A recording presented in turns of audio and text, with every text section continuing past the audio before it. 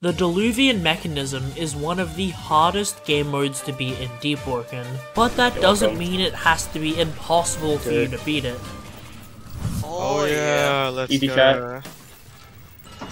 One Too like easy. chest. I've easily spent over 100 hours optimizing other PvE game modes, so I was sure that with enough work, I could easily optimize it, and I believe I have found the best strategies in the game to let you complete the Diluvian mechanism every single time, and maximize the loot while minimizing your time in the dungeon. This video will be longer than my normal ones, simply because I have to go over good talents, types of builds, mantras, stats, and strategies for specific waves. But don't worry, I'll leave chapters if you want to skip around, although I do recommend listening to everything in order, as this video is designed to take you from someone who has never beaten the mechanism before to someone that can easily beat it first try. Alright, starting off, team composition. Having a good team that works well together can make your runs 10 times easier. Generally speaking, the more people you can have in your team, up to 5 players, the better. Honestly, I believe it's impossible to solo the Diluvian mechanism, so sorry solo players, but unless there is major buffs, or you're using a cheese method such as high stealth, that don't worry will be patched, you will not be able to solo the Diluvian mechanism up to the higher rounds. Although if for whatever reason you only care about the lower tier chests, which can still give you stuff like crypt blades, you can solo.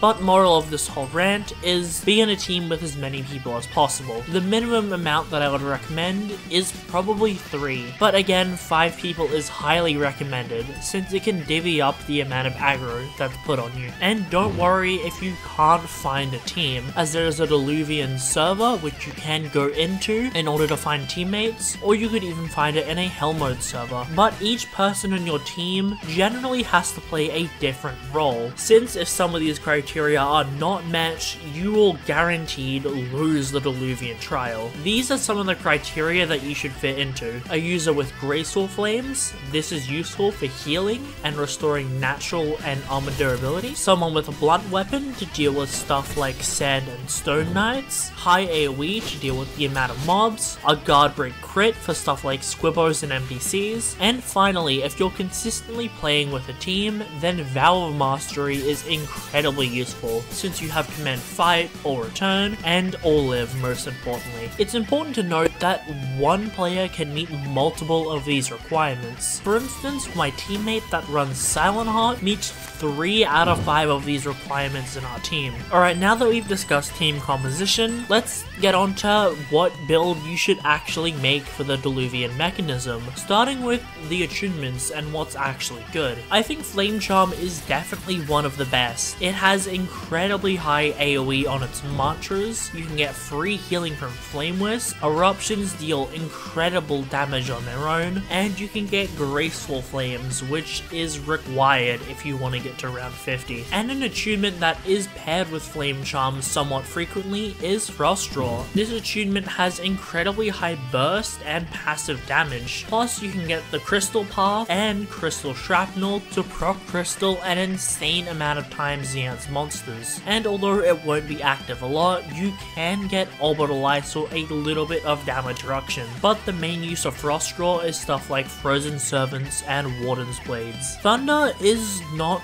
really good for the Diluvian mechanism unless you're trying to cheese with something like Bolt Piercer, and again keep in mind cheese methods will be patched, so don't go Thundercall. Gale is another top contender. It has arguably the best AoE in the game, as well as having an incredibly fast Mantra and Astral Wind. Plus, with the amount of mobility Gale provides, it can help you run away from difficult situations. A very good one to consider. Shadow kind of only has Shade Devour, which provides a 20% damage boost to your M1s. Nothing else it has is super useful for the Diluvian mechanism over other attunements. Iron Sing has Metal Armament, which is incredibly good if you're an M1 focused build. It has stuff like Metal Rain for AoE and Caltrops for single shield target, and it's also incredibly good at regenerating armor. And then finally, we're going to talk about no attunements. The only time you should be using no attunements is if you're making a Silent Heart build or a build that's specifically only M1s, seeing as not having an attunement can give you significantly reduced AoE and utility. For your bells, there is 3 main options. Run it back. Run it back is pretty useless on most rounds, but it's not a terrible option to be invincible against hard-hitting enemies like Bounders. Sacred Fields is good team support, and I would consider it the second best bell, since it can essentially let your teammates take half damage, which is incredibly useful. But the bell that I think is hands down the best for the Diluvian mechanism is Corrupt Counter, more specifically the Beam variant. If you don't know, Corrupt Counter gives lifesteal, and with the amount of damage mobs can deal, you will be healing a lot. What makes it so good is the Beam variant can let you infinitely pierce monsters around you to essentially heal to 100% every time. Plus it does a ton of damage in its own right, letting you one-shot stuff like Enforcers. Alright, now that we've discussed attunements and what bell you should have, let's discuss stat spreads, because I believe there's only 2 really good ones in this game mode, and one specific stat spread is significantly better with a good team backing you up. The first is the classic 100 fortitude and 100 power. This gets you brick wall, which can prevent you from ragdolling. It's a very useful card if you want an easy to play PvE build, and will give you quite a bit of health from the leftover fortitude post shrine. Plus you get Heretic Sutra for free, as well as Piercing Will, and if you decide to spec into strength post shrine, then you can additionally get Lose Your Mind. The only real downside to doing this is when you use Heretic Sutra, if you're a deep ban player or have Conquer Your Fears, you're usually going to regen your sanity super fast, so I wouldn't solely rely on Heretic Sutra and Lose Your Mind.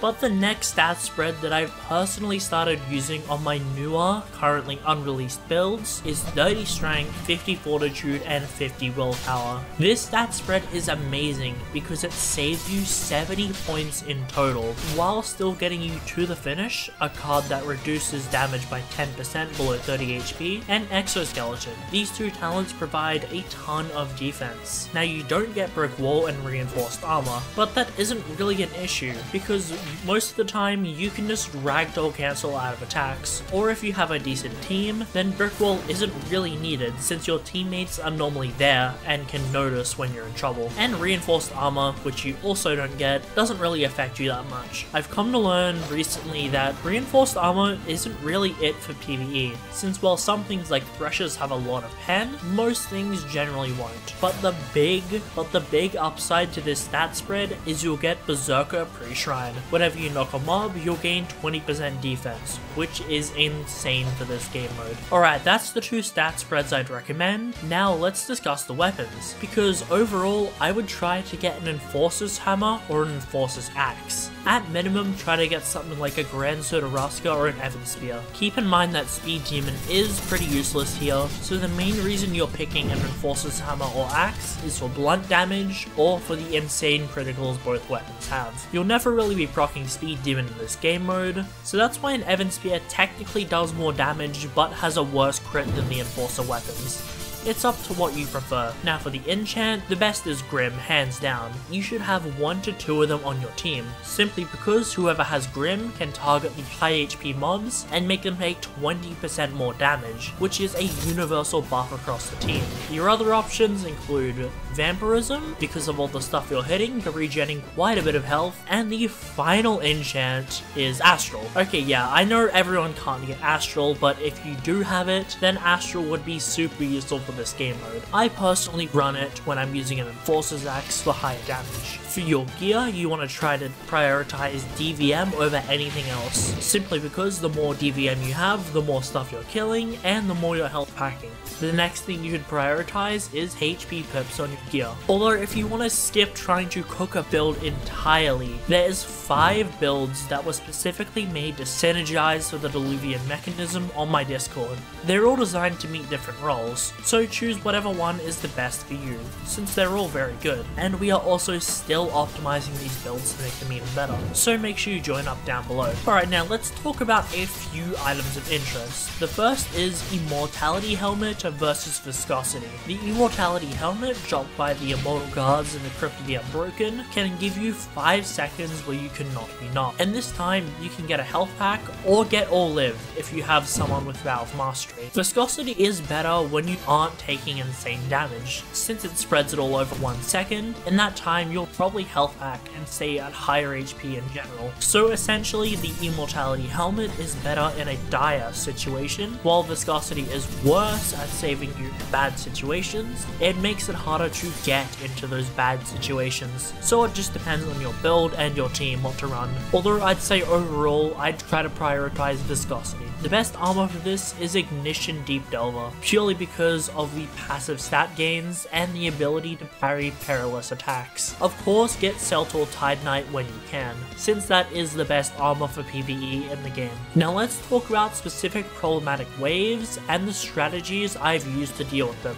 Then we'll go over more specific universal strats. On wave 13, there is 2 Sand Knights that spawn. You want to try to get people with blunt weapons or mages to deal with it. Wave 25 has 2 corrupt bounders. While there's not many, if you're not ready for them to appear, they can overwhelm you very quick. The best way to deal with them is to uppercut them and use mantras to stay in the air. If you're a Silent Heart though, you can just use Manikadi to get iframes while attacking them. I'd try to get at least 2 people on each bounder, just so you kill them super fast. Wave 26 has Shadow Sand Knights. Again, you just want to use the blunt or mage weapon strat again, preferably a mage, since they take reduced physical damage. From here on out, just repeat the same strategy of using mage or blunt users. Wave 28 has Squibbos, and the big guys found in floor 2 that grab you and deal a ton of damage. The best thing to do is have anyone with a guard break critical on the Squibbos, and have everyone else target the big guys, since if they grab you, things can go wrong